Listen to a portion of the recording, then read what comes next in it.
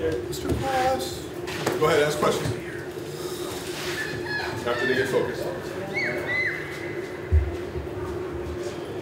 Howard, what's been the progress of the defense so far through the first week of camp? Progress of defense. Coach Washington has pushed just know your technique and know your job more than anything else. You know, a defense we have playmakers all over the field. Jason, Justin, Riley, Foskey.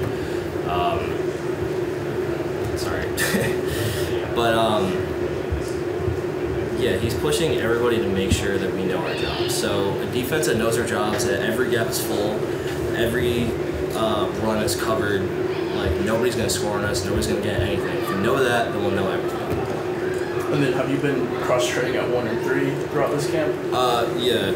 He switched me and Jacob repeatedly. I think just my theory is that he wants us to know both by heart. Well, he's pushing us to know both by heart. But for specific games, like it could be a triple option or like a center heavy thing or a two tackle heavy one. So it just depends on who we're playing, I guess. And then last one for me, Chris Smith. How has he kind of just adjusted within the room, and how have you guys kind of brought him along? Well, just first and foremost, he's probably one of the strongest human beings I've ever seen. I think he's probably like 37 and 225. Like, yeah, he's really strong. So I mean, he fit right in. Everybody accepted him with open arms. Like he's a beast. You know, he comes with the ball. Nobody can move him on double team. I don't think I've seen him once like get moved. He's a great fit for our defense, nose guard. Like really able to like just stick it to everybody. Howard, can you talk about the bringing Coach Washington in, the difference that he's made, and what's it been like in the film room as well, and preparing you off of it? Coach Wash. Again, is really focused on just technique and doing our job. He's essentially the closest thing to perfection we can get, essentially. Like coming off the ball, knowing where our gap is, knowing how to use our hands, knowing where to step, knowing who's coming towards us, like watching where the offense is lined up, everything. He wants us to be able to spot that.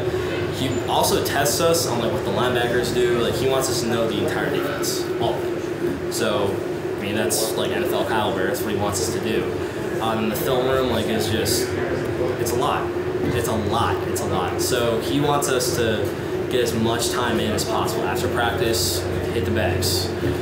Before practice, like, run more than anybody else. Like, he wants the D-line to lead the group on the team. Where have you experienced the growth in your position? In my position, like me or just the group? Well, I mean, me personally, I was just saying upstairs that I was able to, my vision of the offensive line has greatly improved. My whole thing was just trying to figure out like what they're doing at all times, but for some reason, I don't know why, it just clicked, and I just started looking at the offensive line, like where their head is, like where they're leaning, how far their splits is, like are the whites of their knuckles. Like I'm able to, with the exception of J-Pat, sometimes I'm able to tell essentially what everybody's doing at all times. You know, a veteran O-line, new O-line coach in here at East End. What differences have you seen from the guys on the other side of the ball through this camp compared to last year? By far aggressive. By far. I think, I don't want to say this.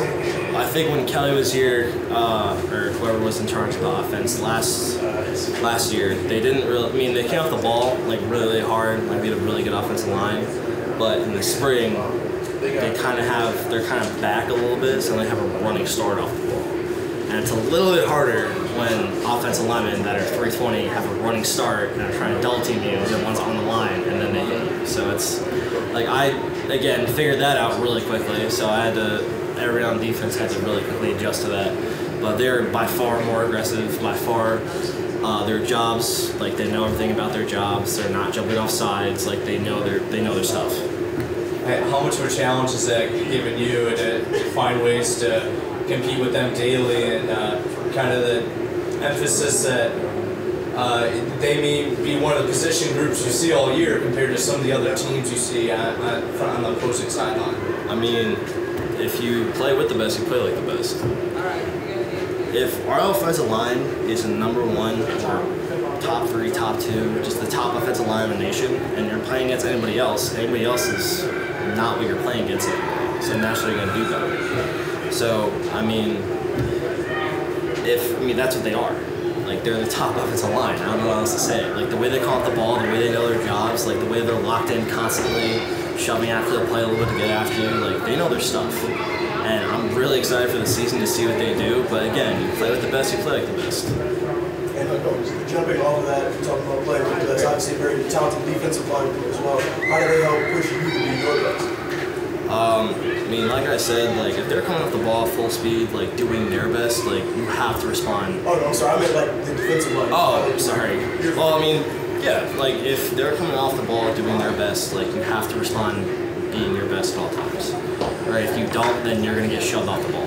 That's how it is. That's what any team is.